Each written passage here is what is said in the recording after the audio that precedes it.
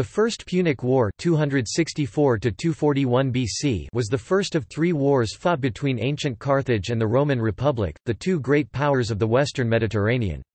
For 23 years, in the longest continuous conflict and greatest naval war of antiquity, the two powers struggled for supremacy, primarily on the Mediterranean island of Sicily and its surrounding waters, and also in North Africa. The war began in 264 BC with the Roman conquest of the Carthaginian-controlled city of Messina in Sicily, granting Rome a military foothold on the island. The Romans built up a navy to challenge Carthage, the greatest naval power in the Mediterranean, for control over the waters around Sicily.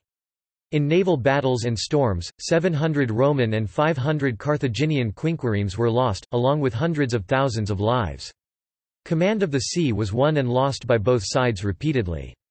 A Roman invasion of Carthaginian Africa was destroyed in battle at the Bagradas, and the Roman consul Marcus Atilius Regulus was captured by the Carthaginians in 255. In 23 years, the Romans slowly conquered Sicily and drove the Carthaginians to the west end of the island. After both sides had been brought to a state of near exhaustion, the Romans mobilized their citizenry's private wealth and created a new fleet under consul Gaius Lutatius Catulus. The Carthaginian fleet was destroyed at the Aegates Islands in 241, forcing the cut-off Carthaginian troops on Sicily to give up. A peace treaty was signed in which Carthage was made to pay a heavy indemnity and Rome ejected Carthage from Sicily, annexing the island as a Roman province. The war was followed by a failed revolt against the Carthaginian Empire. The Romans exploited Carthage's weakness to seize the Carthaginian possessions of Sardinia and Corsica in violation of the peace treaty. The unresolved strategic competition between Rome and Carthage would lead to the eruption of the Second Punic War in 218 BC.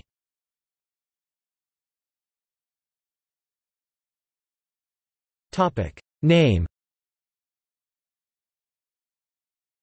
The series of wars between Rome and Carthage took the name Punic from the Latin adjective for Carthaginian, punicus. This is derived from Poii Carthaginians and refers to the Carthaginian heritage as Phoenician colonists. A Carthaginian names for the conflicts does not survive in any records.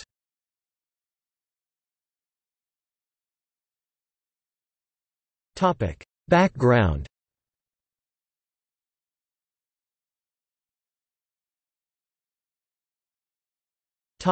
Rome. Rome had recently emerged as the leading city-state in the Italian peninsula, a wealthy, powerful, expansionist republic with a successful citizen army. Over the past 100 years, Rome had come into conflict, and defeated rivals on the Italian peninsula, then incorporated them into the Roman political world.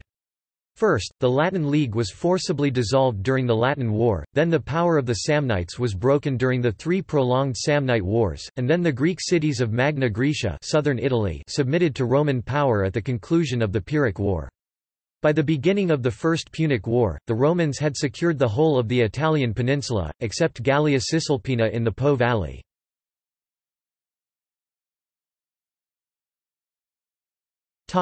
Carthage.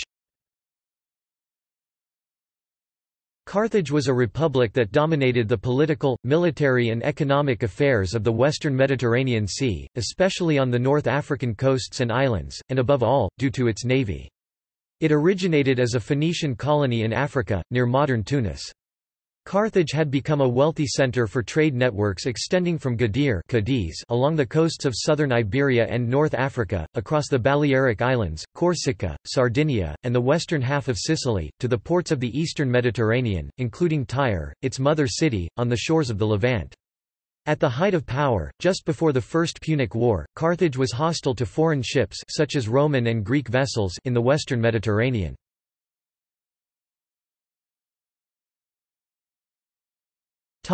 North African peoples. North African peoples, such as the Berbers, in the area around Carthage were loosely associated with Carthage. In the midst of the First Punic War, some tribes rebelled against Carthage, opening a second front while the Carthaginians battled the Romans in Sicily.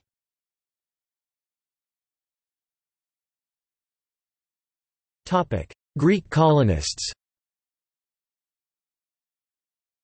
Greek colonists were also a major presence in the western Mediterranean, following centuries of colonial settlement, trade and conflicts with Rome over Magna Graecia and with Carthage over places such as Sicily. The rich, strategically influential, and well-fortified Greek colony of Syracuse was politically independent of Rome and Carthage. Hostilities of the First Punic War began with developments involving the Romans, Carthaginians, and Greek colonists in Sicily and southern Italy.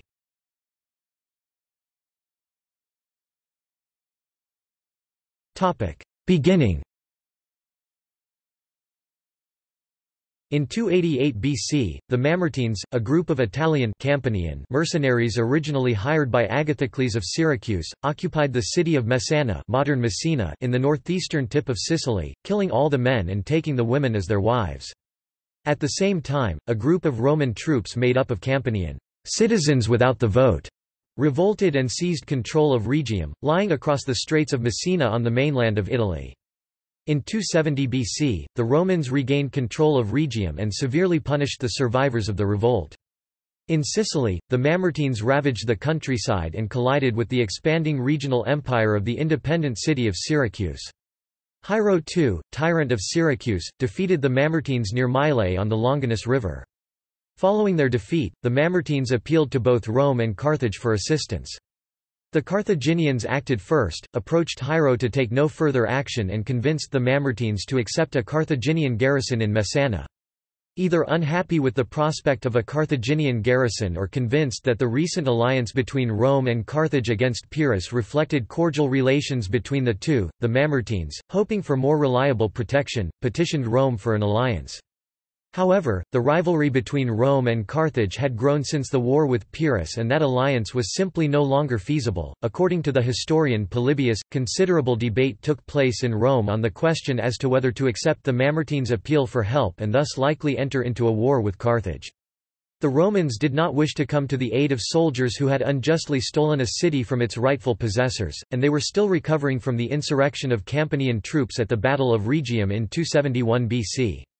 However, many were also unwilling to see Carthaginian power in Sicily expand even further. Leaving them at Messana would give the Carthaginians a free hand to deal with Syracuse. After the Syracusans had been defeated, the Carthaginian takeover of Sicily would essentially be complete. A deadlocked Senate put the matter before the Popular Assembly, where it was decided to accept the Mamertines' request, and Appius Claudius Caudex was appointed commander of a military expedition with orders to cross to Messana.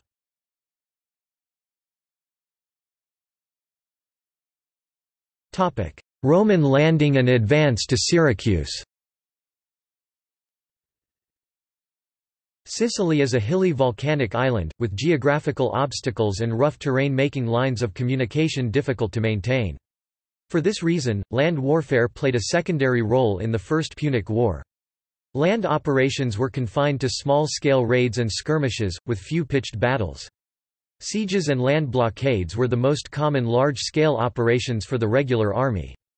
The main blockade targets were the important ports, since neither Carthage nor Rome were based in Sicily, and both needed continuous reinforcements and communication with their mainlands. The land war in Sicily began with the Roman landing at Messana in 264 BC.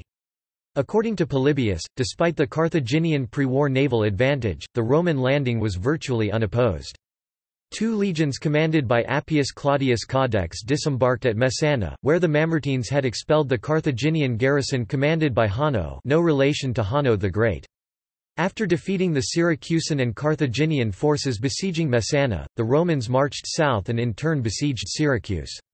After a brief siege, with no Carthaginian help in sight, Syracuse made peace with the Romans. According to the terms of the treaty, Syracuse would become a Roman ally, pay a somewhat light indemnity of 100 talents of silver to Rome and, perhaps most importantly, agree to help supply the Roman army in Sicily. That solved the Roman problem of having to keep an overseas army provisioned while facing an enemy with a superior navy. Following the defection of Syracuse from Carthage, several other smaller Carthaginian dependencies in Sicily also switched to the Roman side.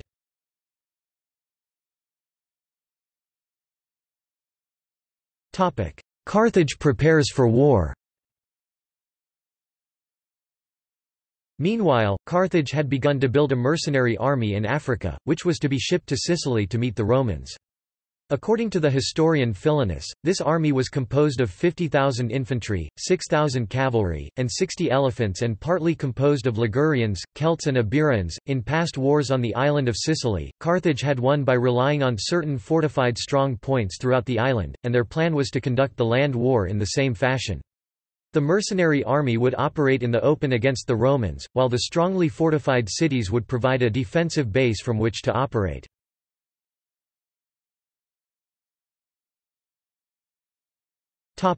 Battle of Agrigentum. In 262 BC, Rome besieged Agrigentum, an operation that involved both consular armies—a total of 4 Roman legions—and took several months to resolve. The garrison of Agrigentum, known to the Greeks as Acragas, managed to call for reinforcements, and the Carthaginian relief force, commanded by Hanno, destroyed the Roman supply base at Urbasus.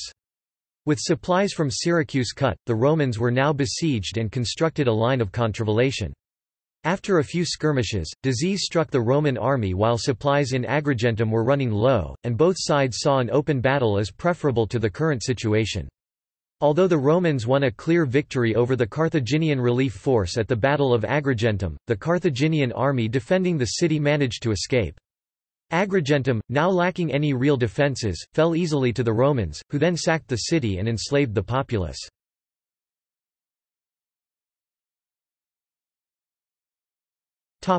Rome builds a fleet. At the beginning of the First Punic War, Rome had virtually no experience in naval warfare, whereas the strong and powerful Carthage had a great deal of experience on the seas thanks to its centuries of sea-based trade. Nevertheless, the growing Roman Republic soon understood the importance of Mediterranean control in the outcome of the conflict.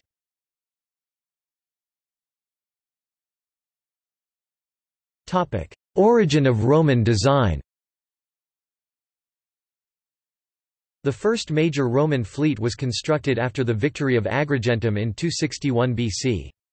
Some historians have speculated that, since Rome lacked advanced naval technology, the design of the warships was probably copied from captured Carthaginian triremes and quinquiremes or from ships that had beached on Roman shores due to storms. According to Polybius, the Romans seized a shipwrecked Carthaginian quinquireme, and used it as a blueprint for their own ships. Other historians have pointed out that Rome did have experience with naval technology, as she patrolled her coasts against piracy. Another possibility is that Rome received technical assistance from its seafaring Sicilian ally, Syracuse. Regardless of the state of their naval technology at the start of the war, Rome quickly adapted.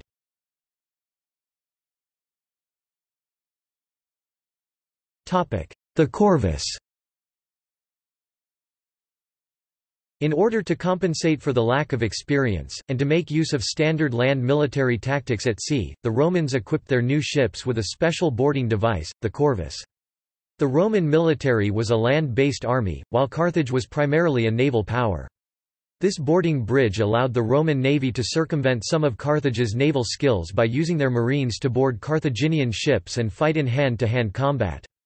Instead of maneuvering to ram, which was the standard naval tactic at the time, corvus-equipped ships would maneuver alongside the enemy vessel, deploy the bridge which would attach to the enemy ship through spikes on the end of the bridge, and send legionaries across as boarding parties. The new weapon would prove its worth in the Battle of Mylae, the first Roman naval victory, and would continue to do so in the following years, especially in the huge Battle of Cape Ecnomus.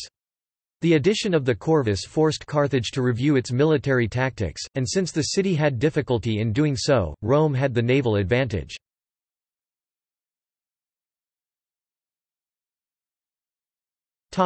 Battle of Mylae.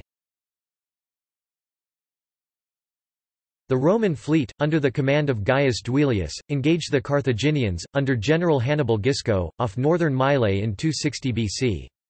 Polybius states that the Carthaginians had 130 ships, but does not give an exact figure for the Romans. The loss of 17 ships at the Lipari Islands from a starting total of 120 ships suggests that Rome had 103 remaining. However, it is possible that this number was greater, thanks to captured ships and the assistance of Roman allies. The Carthaginians anticipated victory. Due to their superior experience at sea, the corvi were very successful, and helped the Romans seize the first 30 Carthaginian ships that were close enough. In order to avoid the corvi, the Carthaginians were forced to navigate around them and approach the Romans from behind, or from the side. The corvus was usually still able to pivot and grapple most oncoming ships.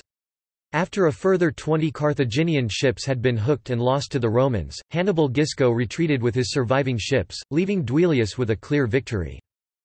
Instead of pursuing the remaining Carthaginians, Duilius sailed to Sicily to relieve the city of Segesta, which had been under siege from the Carthaginian infantry commander Hamilcar. Modern historians have wondered at Duilius's decision not to immediately follow up with another naval attack, but Hannibal Gisco's remaining 80 ships were probably still too strong for Rome to conquer.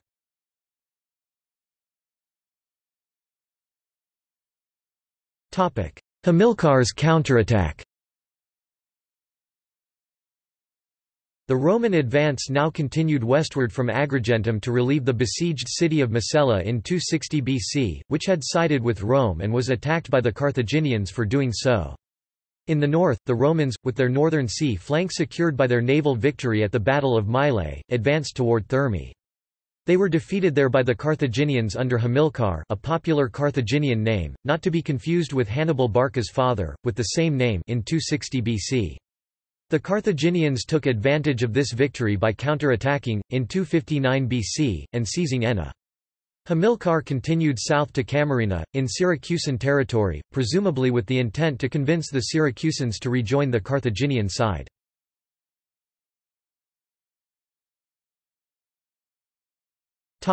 Battles in Sardinia and Corsica.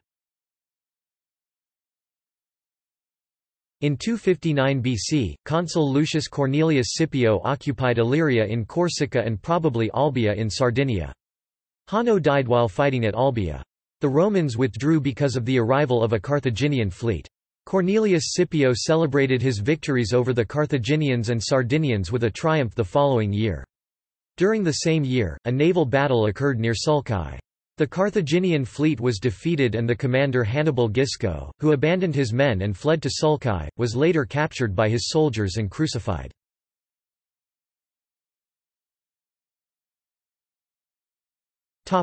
Continued Roman advance. The next year, 258 BC, the Romans were able to regain the initiative by retaking Enna and Camarina. In central Sicily, they took the town of Mytistratum, which they had attacked twice previously. The Romans also moved in the north by marching across the northern coast toward Panormus, but were not able to take the city.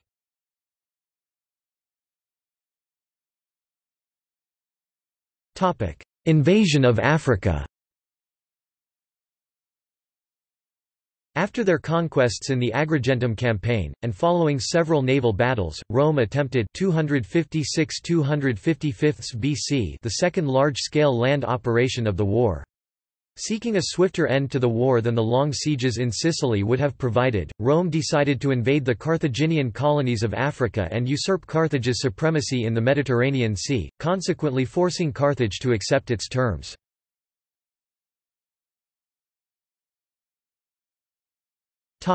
Battle of Cape Ecnomus. In order to initiate its invasion of Africa, the Roman Republic constructed a major fleet, comprising transports for the army and its equipment, and warships for protection. Carthage attempted to intervene with a fleet of 350 ships according to Polybius, but was defeated in the Battle of Cape Ecnomus.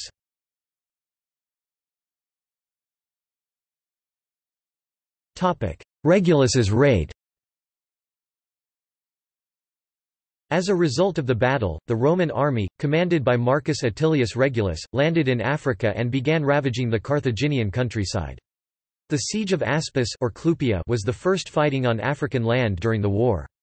Regulus was next victorious at the Battle of Aegates, forcing Carthage to sue for peace. According to Polybius, the terms suggested were so heavy that Carthage decided they would be better off not under Roman rule. The negotiations failed, but fortunately, for the Carthaginians, Xanthippus, a Spartan mercenary, returned to Carthage to reorganize its army.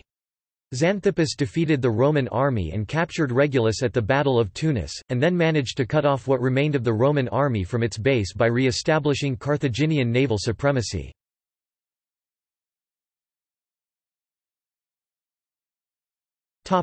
Carthage's respite. The Romans, meanwhile, had sent a new fleet to pick up the survivors of its African expedition. Although the Romans defeated the Carthaginian fleet and were successful in rescuing their army in Africa, a storm destroyed nearly the entire Roman fleet on the return trip. The number of casualties in the disaster may have exceeded 90,000 men. The Carthaginians took advantage of this to attack Agrigentum. They did not believe that they could hold the city, so they burned it and left.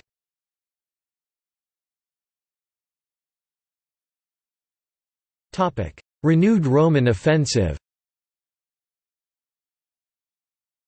The Romans were able to rally, however, and quickly resumed the offensive. With a new fleet of 140 ships, Rome returned to the strategy of taking the Carthaginian cities in Sicily one by one.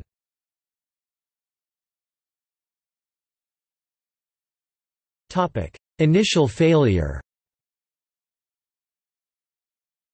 Attacks began with naval assaults on Lilybaeum, the center of Carthaginian power on Sicily, and a raid on Africa.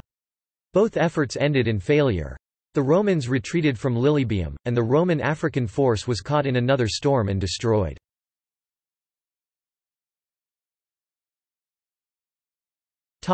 Northern advance.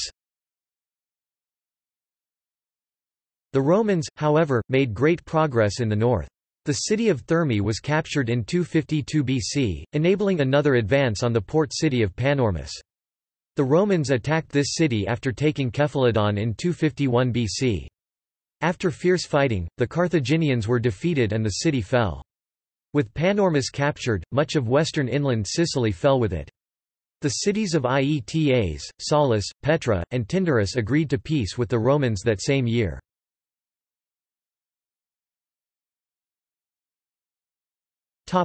Northwestern expedition. The next year, the Romans shifted their attention to the northwest. They sent a naval expedition toward Lilybaeum. En route, the Romans seized and burned the Carthaginian holdout cities of Selinus and Heraclea Minoa. This expedition to Lilybaeum was not successful, but attacking the Carthaginian headquarters demonstrated Roman resolve to take all of Sicily. The Roman fleet was defeated by the Carthaginians at Drepana, forcing the Romans to continue their attacks from land. Roman forces at Lilybaeum were relieved, and Eryx, near Drepana, was seized, thus menacing that important city as well. Following the conclusive naval victory off Drepana in 249 BC, Carthage ruled the seas as Rome was unwilling to finance the construction of yet another expensive fleet. Nevertheless, the Carthaginian faction that opposed the conflict, led by the land-owning aristocrat Hanno the Great, gained power and in 244 BC, considering the war to be over, started the demobilization of the fleet, giving the Romans a chance to again attain naval superiority.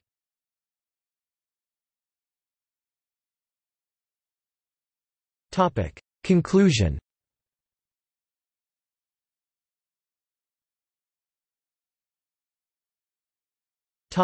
Stalemate in Sicily.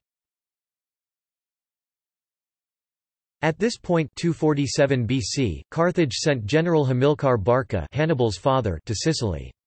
His landing at Erchta near Panormus drew the Romans away to defend that port city and resupply point and gave Drepana some breathing room. Subsequent guerrilla warfare kept the Roman legions pinned down and preserved Carthage's toehold in Sicily, although Roman forces which bypassed Hamilcar forced him to relocate to Eryx, to better defend Drepana.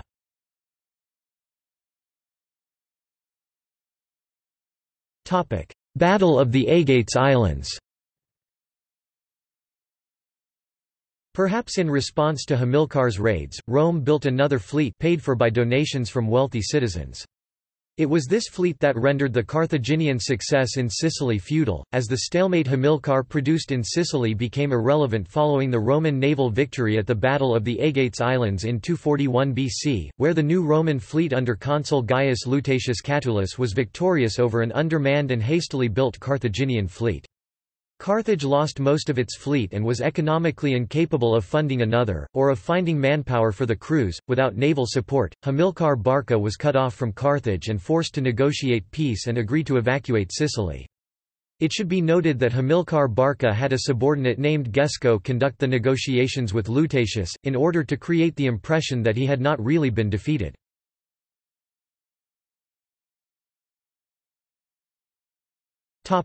Role of naval warfare. Due to the difficulty of operating in Sicily, most of the First Punic War was fought at sea, including the most decisive battles. But one reason the war bogged down into stalemate on the landward side was because ancient navies were ineffective at maintaining seaward blockades of enemy ports. Consequently, Carthage was able to reinforce and resupply its besieged strongholds, especially Lilybaeum, on the western end of Sicily. Both sides of the conflict had publicly funded fleets. This fact compromised Carthage and Rome's finances and eventually decided the course of the war. Despite the Roman victories at sea, the Roman Republic lost countless ships and crews during the war, due to both storms and battles. On at least two occasions 255 and 253 BC, whole fleets were destroyed in bad weather. The disaster off Camarina in 255 BC counted 270 ships and 119,280 men lost, the greatest single loss in history. Lazenby 1996, p. 162. One theory is that the weight of the corvus on the prows of the ships made the ships unstable and caused them to sink in bad weather. Later, as Roman experience in naval warfare grew, the corvus device was made attachable and detachable due to its impact on the navigability of the war vessels.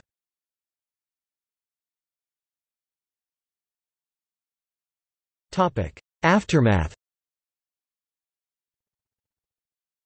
Rome won the First Punic War after 23 years of conflict and in the end became the dominant naval power of the Mediterranean.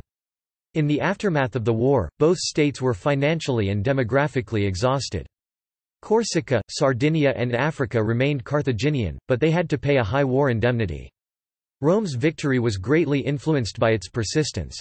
Moreover, the Roman Republic's ability to attract private investments in the war effort to fund ships and crews was one of the deciding factors of the war, particularly when contrasted with the Carthaginian nobility's apparent unwillingness to risk their fortunes for the common war effort.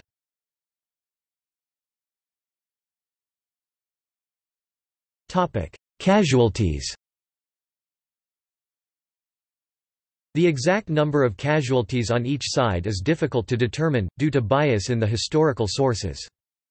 According to sources excluding land warfare casualties, Rome lost 700 ships in part to bad weather with an unknown number of crew deaths.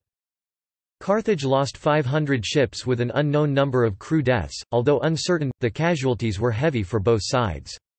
Polybius commented that the war was, at the time, the most destructive in terms of casualties in the history of warfare, including the battles of Alexander the Great. Analyzing the data from the Roman census of the 3rd century BC, Adrian Goldsworthy noted that, during the conflict, Rome lost about 50,000 male citizens. This excludes auxiliary troops and every other man in the army without citizen status, who would be outside the head count.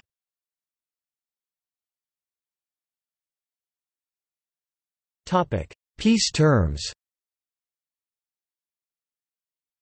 The terms of the Treaty of Lutatius designed by the Romans were particularly heavy for Carthage, which had lost bargaining power following its defeat at the Aegates Islands. Accordingly, Carthage agreed to evacuate Sicily and the small islands west of it, Aegadian Islands, return its prisoners of war without ransom, while paying a heavy ransom of their own, refrain from attacking Syracuse and her allies, transfer a group of small islands north of Sicily, the Aeolian Islands and Ustica, to Rome, evacuate all of the small islands between Sicily and Africa, Pantelleria, Linosa, Lampedusa, Lampion and Malta, pay a 2,200 talent 66 tons, £145,000 of silver indemnity in 10 annual installments, plus an additional indemnity of 1,000 talents 30 tons, £66,000 immediately. Further clauses determined that the allies of each side would not be attacked by the other, no attacks were to be made by either side upon the other's allies, and both sides were prohibited from recruiting soldiers within the territory of the other. This denied the Carthaginians access to any mercenary manpower from Italy and most of Sicily, although this later clause was temporarily abolished during the Mercenary War.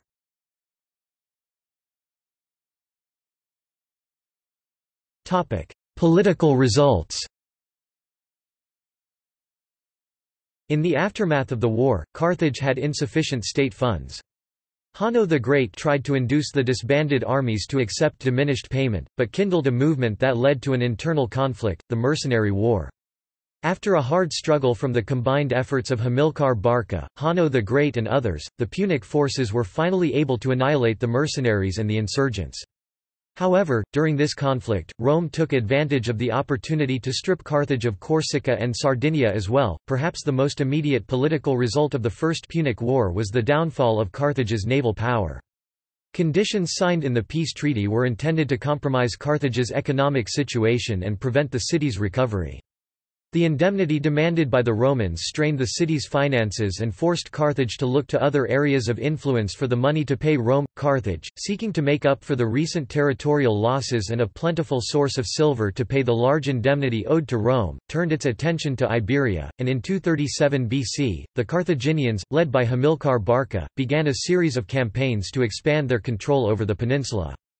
Though Hamilcar was killed in 229 BC, the offensive continued with the Carthaginians extending their power towards the Ebro Valley and founding New Carthage in 228 BC.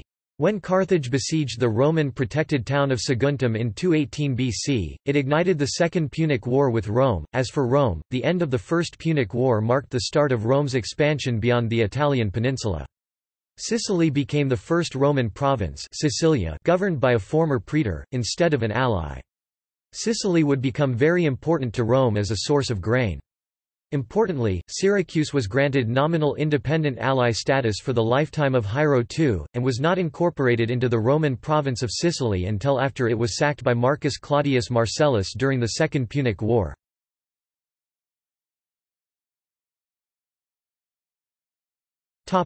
Notable leaders. Adherbal, Carthaginian leading admiral. Appius Claudius Caudex, Roman consul. Aulus Attilius Collatinus, Roman dictator. Gaius Duilius, Roman consul. Gaius Lutatius Catulus, Roman consul. Gnaeus Cornelius Scipio Asina, Roman consul. Hamilcar Barca, Carthaginian leading general. Hannibal Gisco, Carthaginian general. Hanno the Great, Carthaginian leading politician. Hasdrubal the Fair, Carthaginian general. Hiero II, tyrant of Syracuse.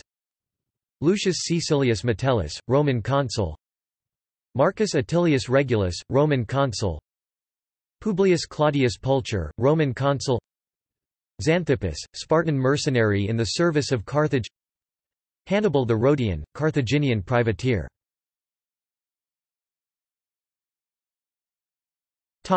Chronology. 264 BC, the Mamertines seek assistance from Rome to replace Carthage's protection against the attacks of Hiero II of Syracuse.